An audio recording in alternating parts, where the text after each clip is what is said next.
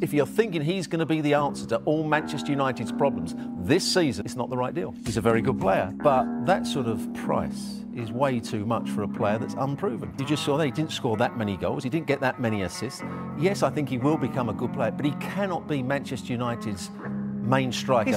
That would put so much pressure on him, and he might not be able to cope with it, because I don't think he's got the experience at the moment. I don't think he's the all-round top-class player. He's going to be playing at a much quicker pace in the Premier League than he is in Serie A. I mean, he looked a very good player, but he didn't look a great player playing in Serie A with a team that liked to play good football.